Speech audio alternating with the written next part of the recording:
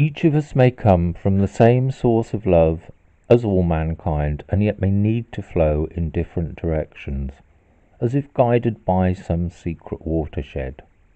Our heart's desires must be fully explored, and our souls become known by many others, for we can never be completely taught by those to whom we were earliest known. Most men have become wiser by testing the waters from a different spring, and may need to taste waters surfacing from another watering hole.